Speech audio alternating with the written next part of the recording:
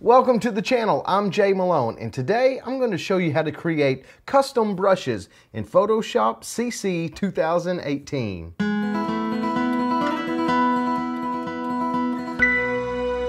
If you're new to the channel and you would like to learn more about photography, drones, technology, and other related things, then start off by hitting that subscribe button.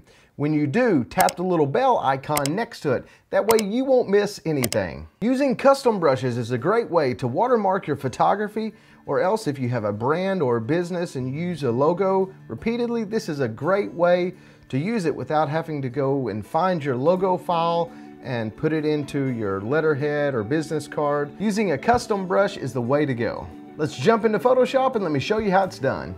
All right, I have a blank document open. This is actually a 5x7 size document. I always recommend creating something at a little higher resolution than you think you're going to need it. It just works out much better. So we're going to create a brush here in a 5x7 size. And I actually have two layers here, two text layers. I can turn them on. I have Photo Company. It's very generic, but I just stuck it in here to show you. And all I've done with the word photo, the opacity is at 100%, the color black.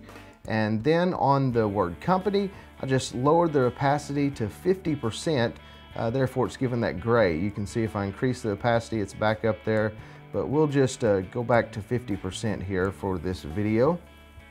And let's just say that this was your company name, you wanted to create a logo out of this, or if it was a logo that you already have, you can use that. It doesn't have to be text, it could be an image. You can pretty much make a custom brush out of just about anything. And creating a custom brush is actually very easy to do. You want to go up to Edit, and then you will see Define Brush Preset.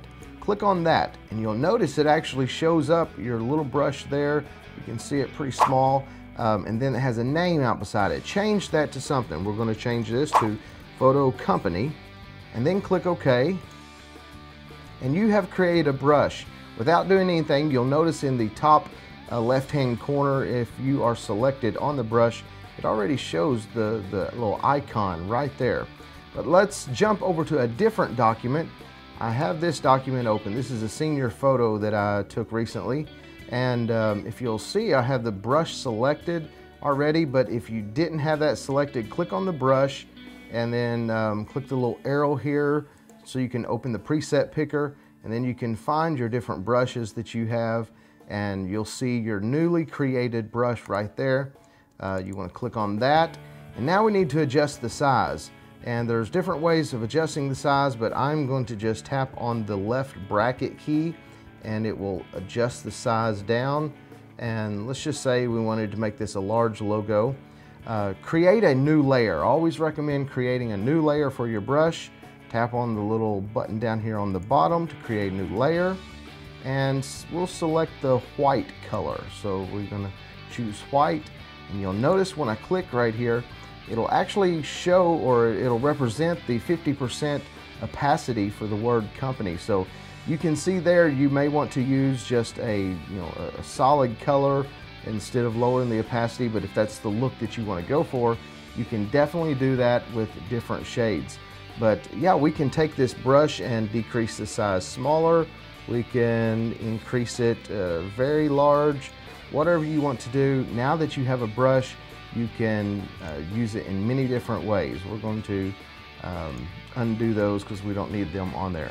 But it's pretty much that simple. You can do this with logos, with text, whatever you have. You can create brushes, you can change the colors.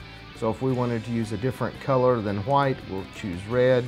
And we'll go back to that layer, choose our brush, lower our size back down, and there we have a red watermark or a red logo there. Once you have it on a different layer, you can also change that opacity. You can see how you can change those too. And that's pretty much all there is to creating a custom brush. I use this for business cards, letterheads, anything that I need a logo on. I make a custom brush out of my logo and just use that brush over and over. Hopefully you found this helpful. If you did, please hit that thumbs up. I would greatly appreciate it. And let me know down in the comments below, what would you use a custom brush for?